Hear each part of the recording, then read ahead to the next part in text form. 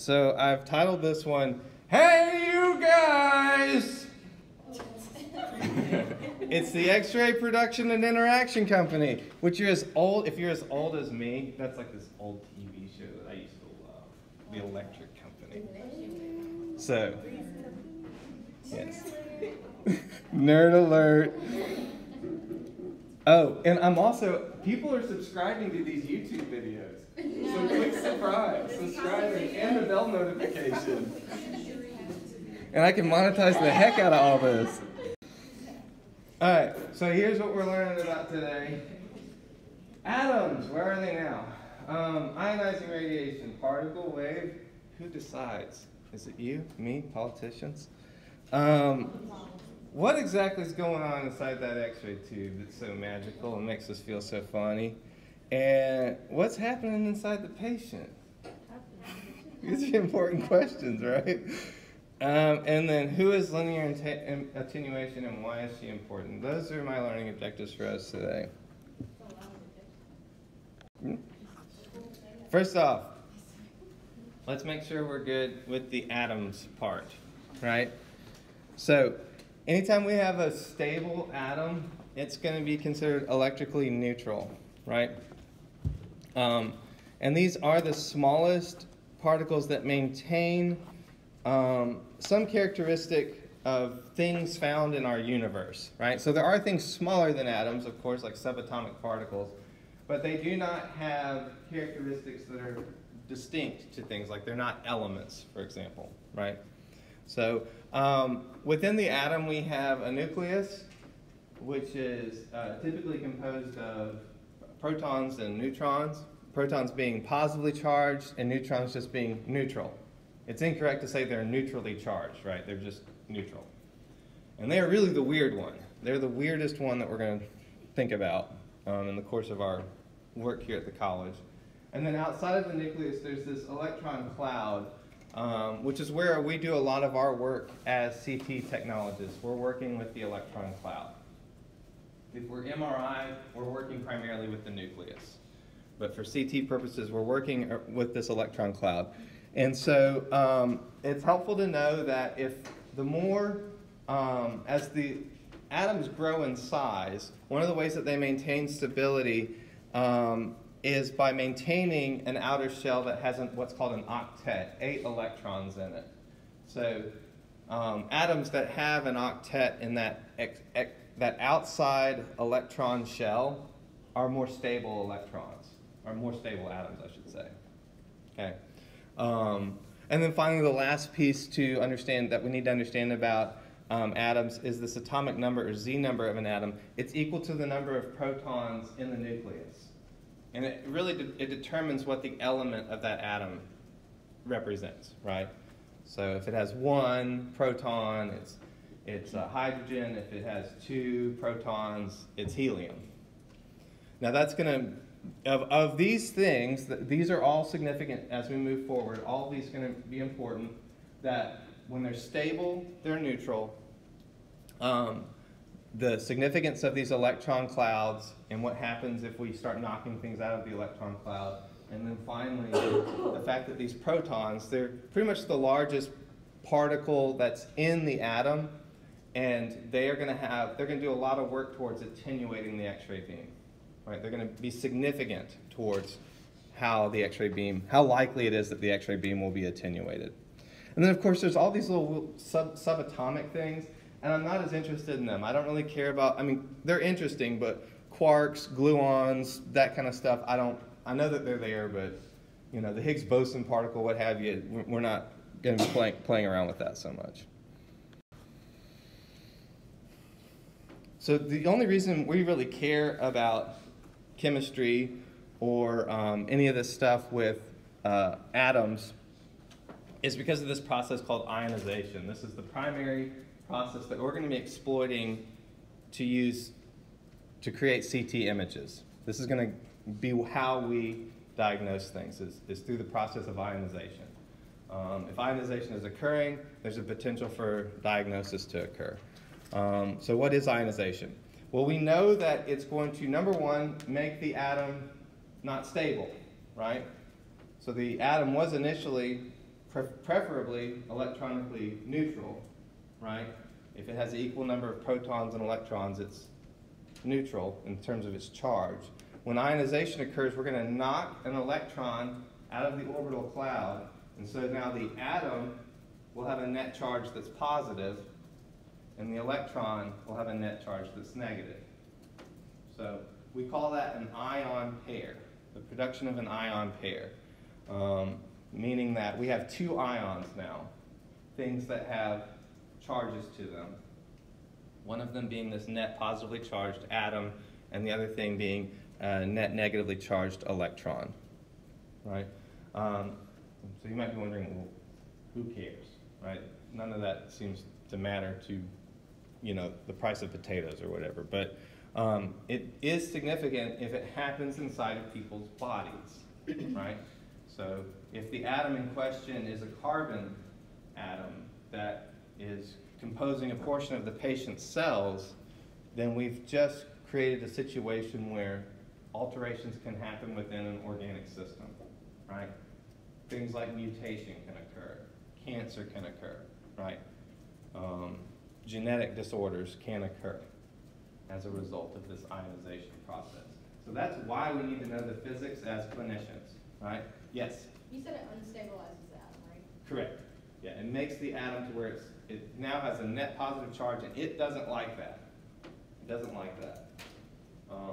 It can do some other things to make it additionally unstable, like, for example, produce free radicals. But I'm not as concerned for that in this class. You can file that away, and we'll get that back out and talk about it in radiation biology, what free radicals are and how ionization contributes to that. But for the purposes of this class, we need to know what we're doing is not good for the patient, so it has a risk to it, and the risk is significant. Anytime we run someone through a CT scanner, we are producing a real risk of carcinogenesis, producing cancer, right? We are producing a real risk if it's a female patient, or a male patient for that matter, of some kind of reproductive anomaly, right? A mutation in the offspring in the next generation, or some kind of congenital defect, like a mental impairment, right? Those are real risks, right? But as scary as all that is, it is far outweighed by the benefits that come from using this technology for imaging. So it significantly outweighs it. So an example of the kind of conversations we have about people, because people are scared by ionization, they're scared by radiation, so as a CT tech, the word is out, everyone knows that you are pretty much the #1 cause of, you know, irradiation to patients in the hospital. The kind of conversations that we have has to weigh the benefits and the risks.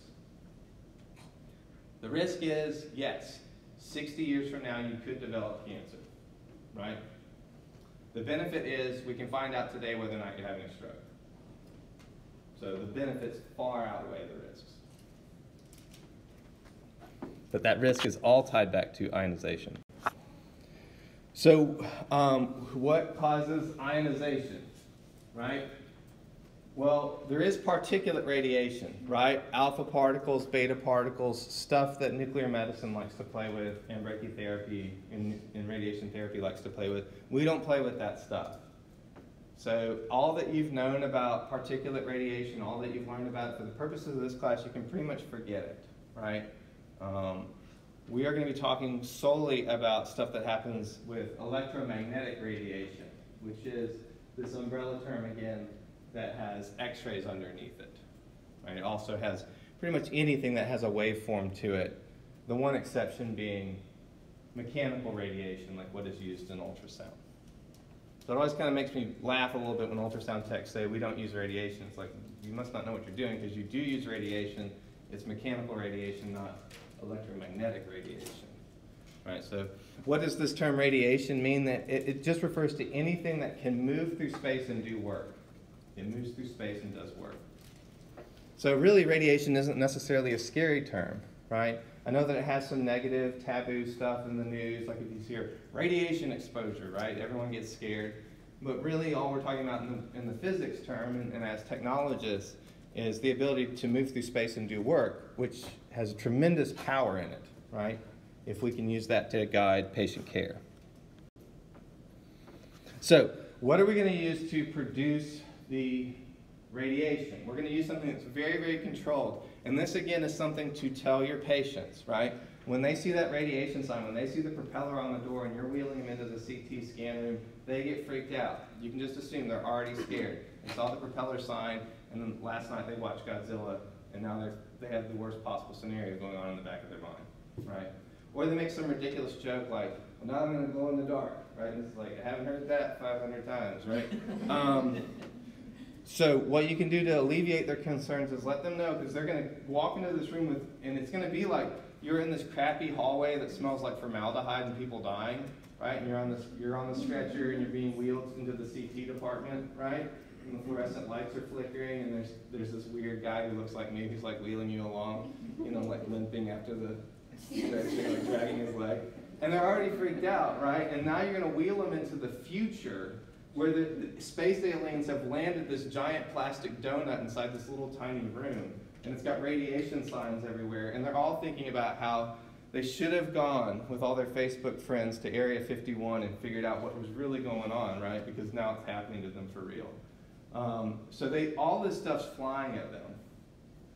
The first thing that you can tell them is just like, the machine is not currently making radiation. It works like a light switch. You turn it on, it makes x-rays. You turn it off, it's not doing nothing. So even though the machine's kind of got some cooling fans going on, you can just tell them it's got a bunch of cooling stuff in there, and it's keeping itself cool, but it is not on right now. That's one of the first things you can do to win the patient into your corner and win their trust. Because a big part of what we do as CT techs especially is very quickly win people's trust. Quicker than a used car salesman. We need to win someone's trust, right?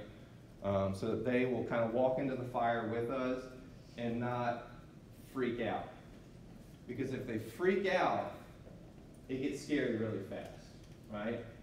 If you can just kind of wade into the fire with them, chances are they will not freak out as often.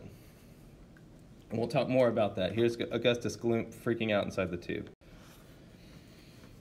All right, Charlie and the Chocolate Factory is in town right now, by the way, just a little tidbit at the Orpheum. The brand new cast, brand new score. I'm excited. My son scored me tickets, but my wife's going without me. All right, so let's talk a little bit about the tube, right? This is my really, really basic drawing of an X-ray tube, but pretty much all this stuff we need to know what it is and what it's doing, right? I'm just going to kind of go clockwise, starting at the stator. The stator is there to help the anode rotate. The stator is there to help the anode rotate. It's called the stator because it just stays there. It does not move, right? It does not move. But it uses pulsed magnetic fields to cause the anode to rotate. So the anode's got the bearings inside of it that are also helping it rotate. And there's the tungsten anode. The job of the tungsten anode is one of the most important jobs in the X-ray tube, right? Its job is to produce X-rays. So we're going to accelerate electrons toward it. The electrons are going to be stopped by the heavy metal tungsten anode, and as a result, it's going to produce a crap load of heat and X-rays. That's what the X-ray tube does. It's basically a giant toaster oven that also produces ionizing radiation. All of this needs to happen inside of a vacuum. So we've got this envelope on the far right there. That is normally glass or Pyrex or Corningware or some kind of heavy metal glass. No, I shouldn't say heavy metal. It is some kind of very, very strong, tensile strong glass that can withstand a whole lot of heat and maintain a vacuum. The purpose of the vacuum, like he mentions in the reading packet, is just so that the electrons aren't bumping into other stuff. They're not knocking into other things, and it's not in any way hampering the reaction that we want to occur, which is the production of X-rays. The envelope is also the reason that we need the stator. Yeah? I was going to say, like in the reading, he also states that the main reason is to control control the acceleration of the electrons. That's the main purpose. Good. Yeah, that's 100% right. Yeah, because if we had other things floating around inside there, we wouldn't be able to accelerate the electrons towards the anode. They'd be bumping into those other things. But that's I like the way that you put that. That's perfect. So yeah, the purpose of the envelope, you said, is, say it again one more time. To control the acceleration of the electrons. Control acceleration. So we have a controlled environment where we're accelerating these electrons.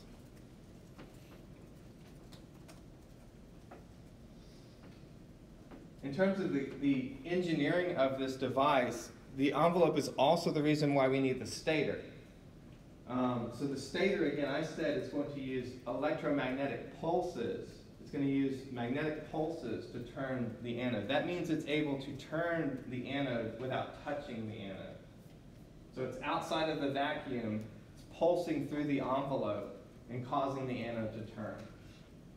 That's an example of a engine or a motor, right? A magnetic motor. So coming back around, you can see now there's some big symbols on the outside of this X-ray tube. One part is labeled positive, the other part is labeled negative. The part labeled negative is the filament circuit and is responsible for providing electrons. So now we finally got into the ammunition that we're going to use. We've kind of given ourselves a lay of the land, the environment, this vacuum, this thing that's spinning, it's going to produce heat. That's kind of the environment that we've created. Now we're going to talk about the major players in this thing. Right? The first major player is the electron. So like we've mentioned, electrons are this subatomic particle. We're going to liberate them from other atoms through a process called thermionic emission. It means we're going to heat up tungsten atoms. We've got this filament. It's made out of thoriated tungsten. We're going to heat up that thoriated tungsten, and it's going to boil off electrons. So the process of heat is going to boil off electrons. That's called thermionic emission. So that filament is boiling off electrons, producing an electron cloud on that negatively charged side. And the moment that we positively charge the anode, all of those electrons are going to leap towards that positively charged anode. And they're going to leap really quickly. The speeds will, within a space of a few centimeters, or even millimeters in some cases, they will approach the speed of light. So it's a charged particle, it's moving very, very fast. Right? A similar condition is occurring inside of a linear accelerator in nuclear medicine. We're going to accelerate electrons close to the speed of light, but guess what? We're going to pull the anode away and we're just going to bombard the patient with those electrons. Right? So similar process. But since the patient can't be positively charged, we're going to have to use a lot of heavy-duty technology like klystrons and stuff to accelerate those electrons. In this case, we're just using the positive charge of the anode to be the pulling force that pulls those electrons toward the anode. So the anode can be considered the positively charged part of the X-ray tube. The electrons accelerate towards the, so we have electrons, we have acceleration, and then finally we have stopping. This anode's made out of a heavy metal called tungsten that can withstand a whole lot of heat units, right? Occasionally we make the anode out of things like gold. Like for example in mammography, we use different anode materials, right? But within the world of CT, we always use tungsten for our anodes. They may have a molybdenum or neck or a moly neck, and that's just to keep it a little bit lighter weight, because spinning this thing requires a lot of power. That is the lay of the land for the X-ray tube, the significant parts of the X-ray tube. And I think most all of those are touched on in the reading packet.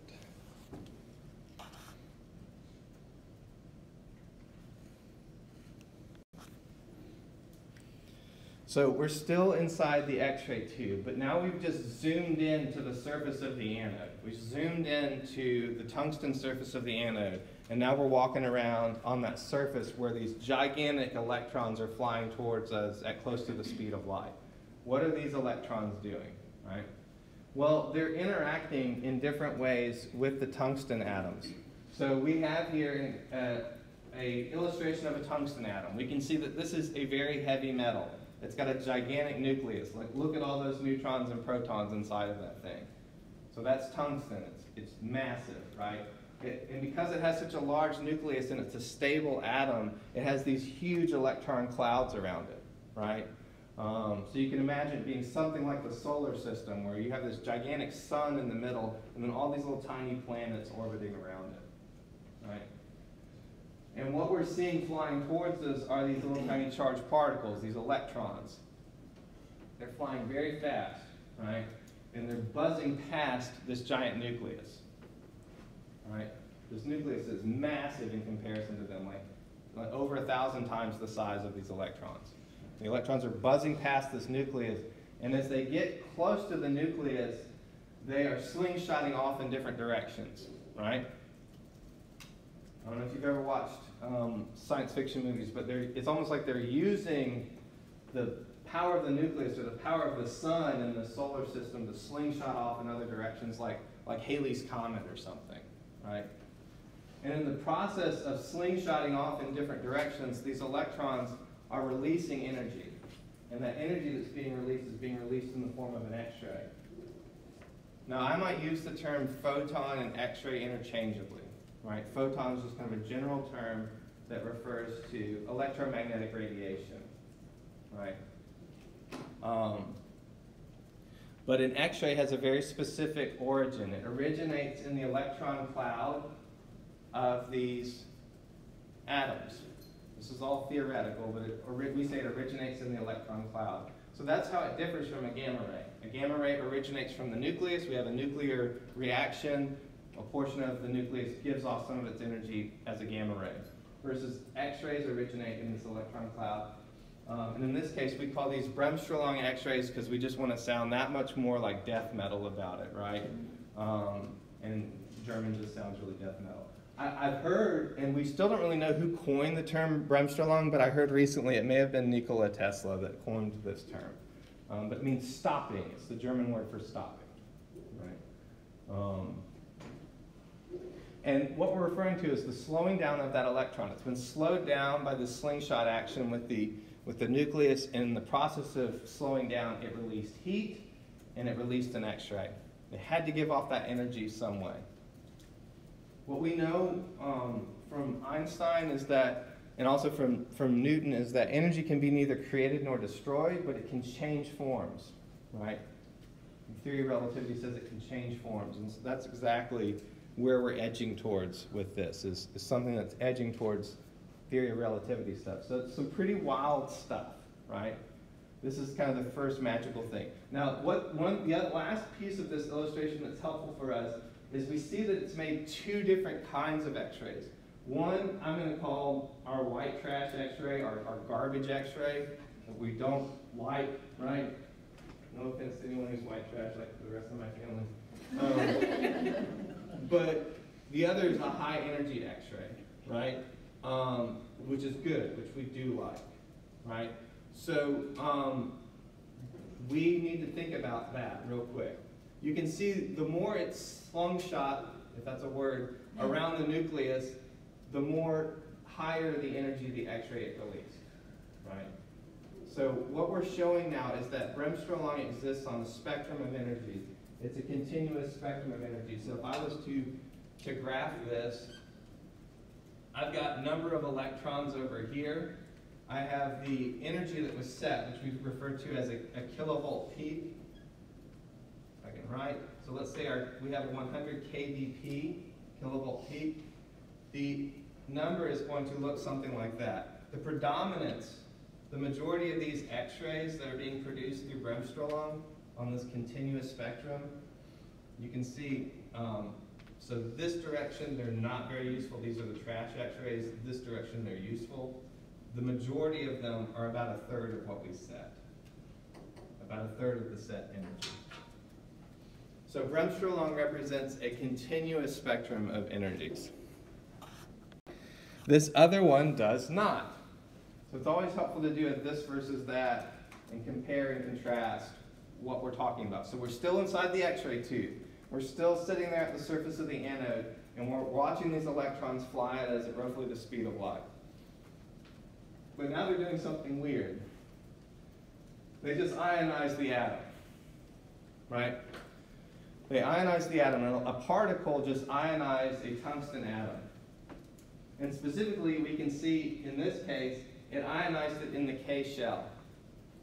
Because I don't know who was there at the meeting of naming the electron clouds, but it was someone, I don't know if they named all their kids K or something or what, but they were like, let's start on K, right? As opposed to starting on A or B or something like that. They started on K, so the electron clouds are named K, L, M, N, O, etc., right? The way I remember that is kind of low mass negativities. It's just describing what that electron cloud is, kind of low mass negativities. It's important, we'll revisit it. But it matters what shell got ionized by that electron, because it's going to produce an X-ray that's characteristic of that electron's binding energy. So now what we've got is a discrete spectrum where Bremsstrahlung gave us this continuous spectrum of energies. What I'm saying is characteristic is going to give us these discrete spikes at really specific points that tie back to electron binding energy. And sometimes we refer to this area out here as the K edge. Why? Because it is the edge at which these K shell interactions start occurring as characteristic interactions. And I probably should just, let me get rid of that one. I'm just going to leave the one out there. The rest of the K edge, or the rest of these characteristic radiation interactions are happening out here in the garbage X-ray land, right? So this dividing line is like garbage, like West Virginia, Virginia. Okay. No offense to anyone from West Virginia and like the rest of my family. Just kidding. All right, so that is characteristic X-ray production. Another thing that happens in the tube. Now, just for the sake of being confusing, right? Unfortunately, characteristic can also happen inside of the patient. So Bremsstrahlung only happens inside the X-ray tube. Characteristic, there can be conditions where characteristic happens inside the patient. The number one that comes to mind to me as a CT tech is if I inject contrast into the patient or ask the patient to drink barium. I have just put heavy molecules inside of the patient. That's what characteristic needs. It needs heavy molecules. The rest of their body does not have heavy molecules. Most of their body is water, right? Little tiny molecules, not that heavy. They don't have these massive electron clouds. But the second I inject contrast into them, like I want to do, I have produced the potential for characteristic X-ray production. So we'll come back to that. That is really just kind of me nerding out slightly. It will matter though next trimester a little bit more because it can affect patient dose. It can enhance patient dose or increase it. But here is kind of a chart of the characteristic of tungsten. Now, why is it called characteristic? Because if I made the anode out of something else, guess what? That discrete curve, that discrete spectrum just changed. If I made the anode out of gold, which is what they do again in mammo, I have changed its characteristic X-ray production spectrum. It's going to be a characteristic now of gold, right? If I made the anode out of, I don't know, pick your random weird thing, lithium, it would be characteristic of lithium, right? So what we are interested though in terms of this discrete spectrum, and when I say discrete, I don't mean like keeping it on the DL. I mean discrete because it's got just these instances where power is released. It's specific instances of power being released. We have these characteristic energies. So we have the binding energy of 69 at the K shell of tungsten, and here's the different energies that can be released. If the electron drops down from the L shell, 57 keV. If it drops down from the N shell, 66 keV. If it drops down from the N, the O, so we can see a trend here. The further out that electron was in the electron cloud and it drops in, the more energy is released in the form of an X-ray. It's got to give something up. What motivates these electrons to drop in there? Well, the closer they are, the more tightly they are being hugged by this atom, and everyone likes to be hugged, right? So their motivation is they want to be held more closely. They want to be closer to mommy, right? So they jump closer to the nucleus and release energy, right? What we can see though too is if we say we ionize something at the L or M or N shell, we're automatically in garbage X-ray land, right? Not useful. The only one that's useful is the K shell. That's why we call it the K edge. The only one that's useful is the K shell.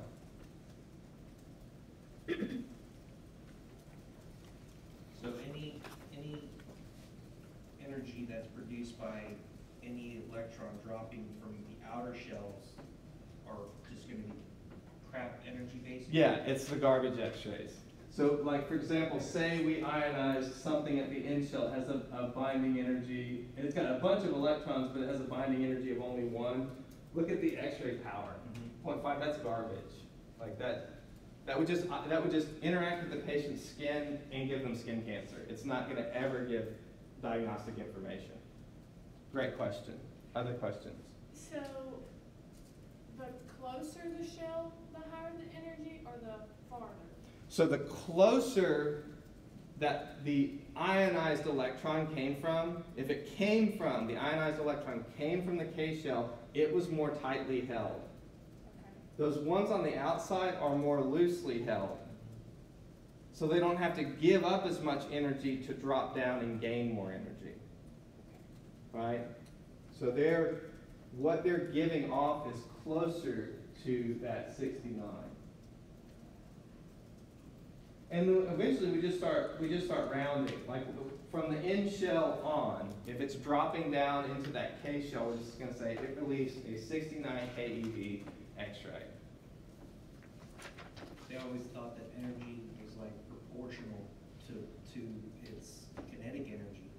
So I thought regardless of where the electrons are in the shell, to move from one point to another, you know, that energy is always going to be equal for each of the... That's a great question. I mean, in terms of speed, yes, but what we're talking about is the nuclear strong force, right? And so they're being held by this nuclear strong force, similar to gravity in some ways. So the force is this kind of thing that happens when a satellite falls into the planet.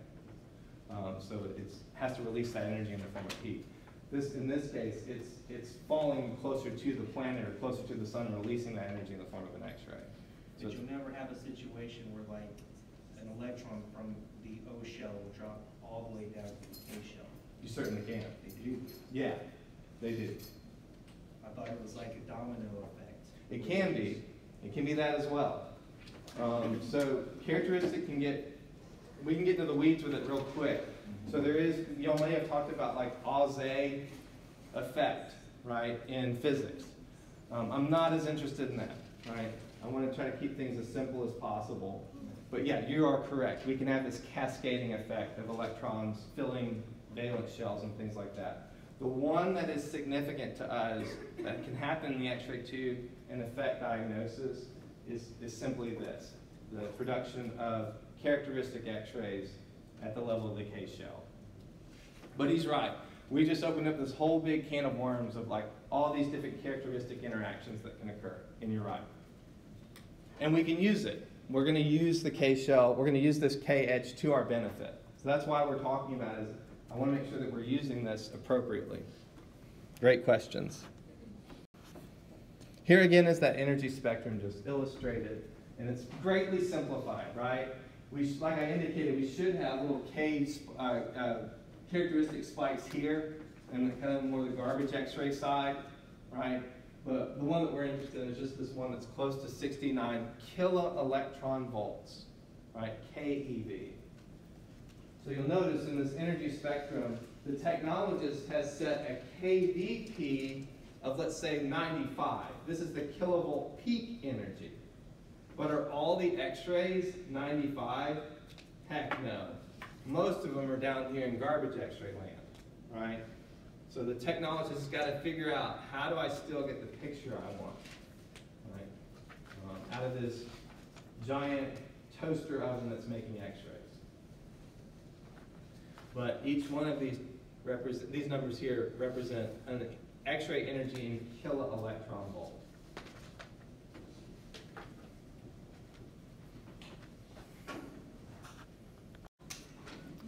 Okay, so we're moving out of the X-ray tube now. We're moving into the patient and all the weird stuff that can happen inside of our patients as a result of these weird X-ray tube interactions. The first one that we're concerned with we'll call coherent scatter. Now, for the most part, this is going to happen with low energy X-rays, and you'll notice no ionization occurred, right? So this is just an example of kind of really how X-rays wind down their energy inside the patient. They can go through a series of coherent scattering events until eventually they go wherever X-rays go when they die, that great X-ray hunting ground in the sky. But it is not really within the diagnostic range of energy. So this, again, is low energy X-rays, example of the kind of things that like the garbage X-rays might interact and do. So no ionizations occurring. It's just exciting the nucleus of the atom and then exiting in a different direction with slightly reduced energy.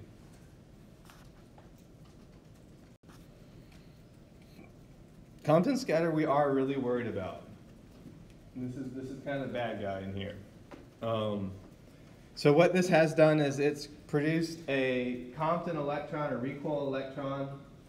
So it has ionized an atom inside of a patient's body, and it has now exited and has produced a secondary electron with a different direction, some angle of deflection, and reduced energy. So Compton scatter bad. The reason we say it's Compton scatter bad is because it ionized something, and the only thing it can contribute to our picture is noise. All it can contribute is noise. The final thing that we're very interested in happening inside the patient is this photoelectric effect, right?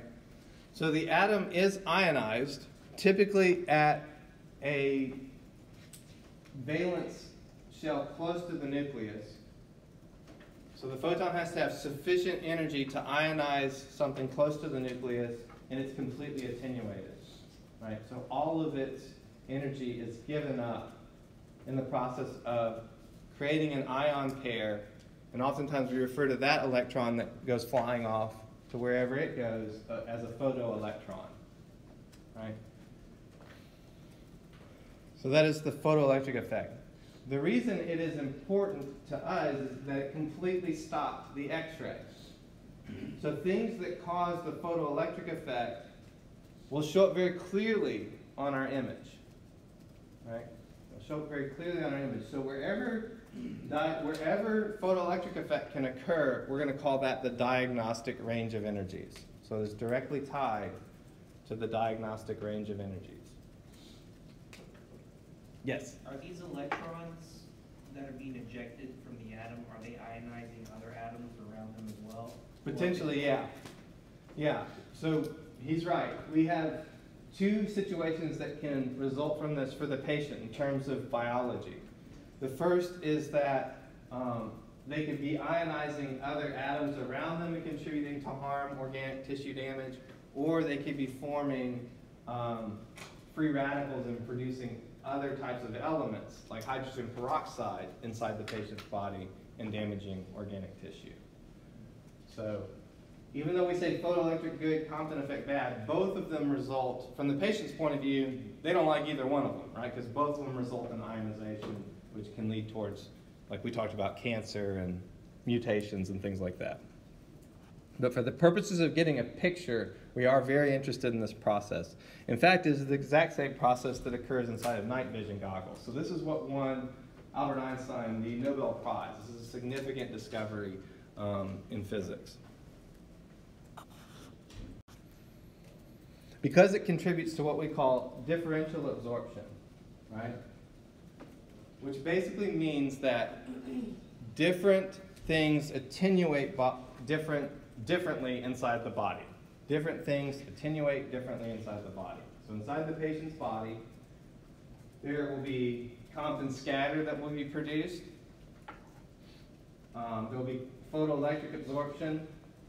And whatever makes it through to the image receptor basically forms these ratios, and it's within those ratios that we produce a picture.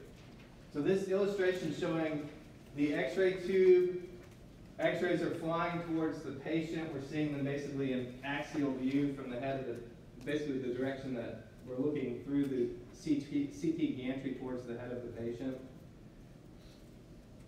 If this illustration was really correct, the majority of these scattered X-rays would be scattered back towards the X-ray tube. We call that backscatter.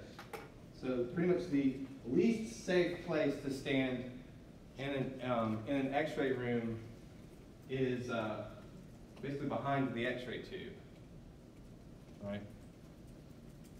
So what I'm saying is it does not work like firing a gun, right? If I'm firing a gun, you want to stand behind me, right? If I'm firing an X-ray tube, you want to stand in front of me, right? But to the side, because the majority of what's coming off, majority of what's coming for you is scattered. It's coming back off of the patient.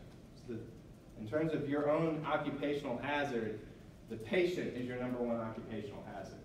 Scatter coming off of the patient is the #1 way that you're going to be exposed to ionizing radiation.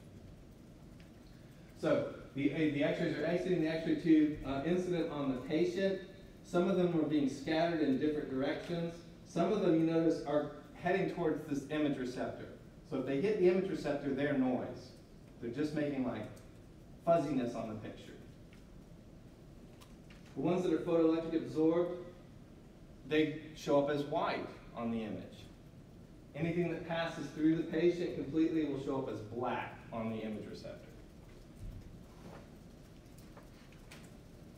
Now, one thing I want to point out from a nuke med point of view, right, is very often in nuclear medicine, since the patient is the source of radiation, in essence, the patient is kind of the X-ray tube, as it were, we try to get our receptor as close as possible to the patient. We bring that tube down, that gamma camera down, right to the patient's surface of their body, right? In my limited understanding of nuclear medicine. That is not the case for us as X-ray techs. In X-ray technology, we want this image receptor as close as possible to the patient's body. That's what's picking up the picture for us, is this image receptor that may be kind of hidden by the table. In the world of CT, the way this ties into CT, it's going to get pretty interesting pretty quick. We'll have the exact same setup here in terms of X-ray tube and image receptor, but we're going to be spinning them both around simultaneously. Right? So we're starting with the basics. We're kind of learning how to walk before we run here. But this is the basic setup for CT. The only thing that's going to change is it's going to move dynamically the whole time that we're taking the picture. But still, photoelectric and Compton effect will be happening inside the patient, and that's what we're trying to pick up on and see this differential absorption pattern that can guide diagnosis. So what affects differential absorption? And one of the things we're driving towards is a discussion of kind of what we call linear attenuation coefficient. Right? It's a really fancy, nerdy word for what got through the patient and what didn't, and why.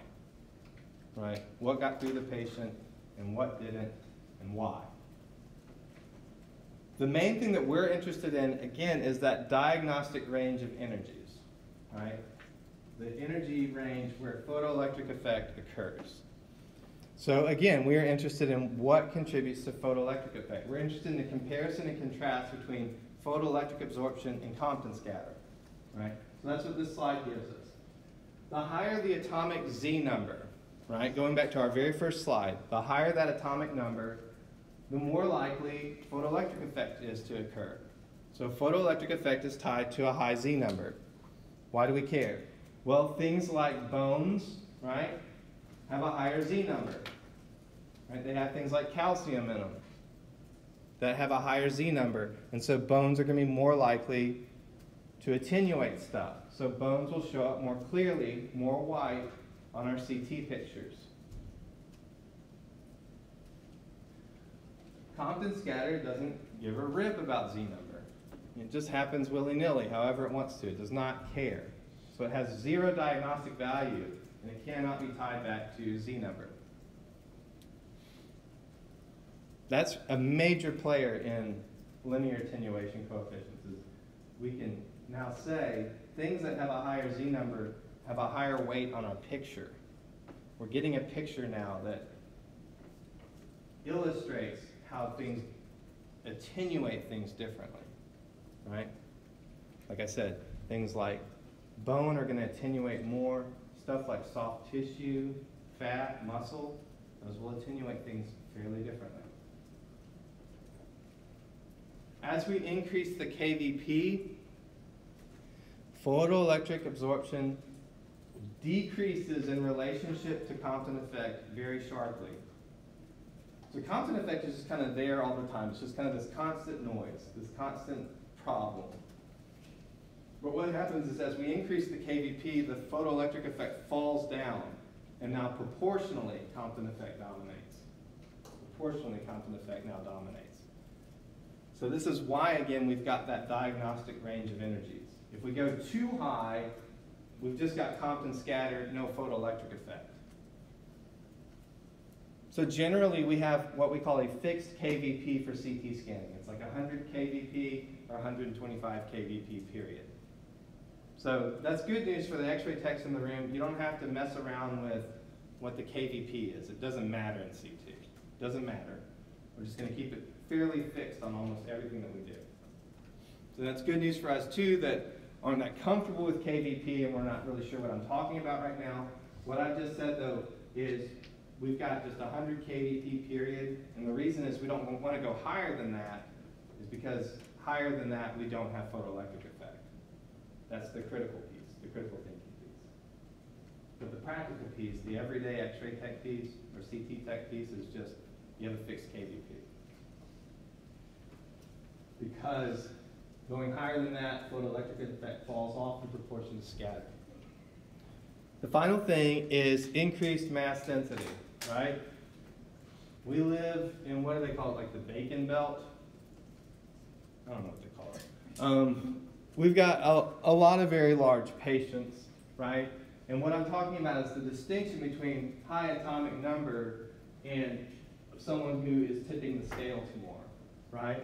So the greater the girth of the patient's body that the X-rays have to transverse, the more likely both photoelectric and Compton will occur, right?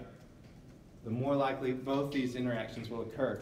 So as patient size increases, we've got to do something to still get a picture, right? Generally what we wind up having to do is turn up the dose, turn up the mass, because like I just said, we can't increase the kVp any higher.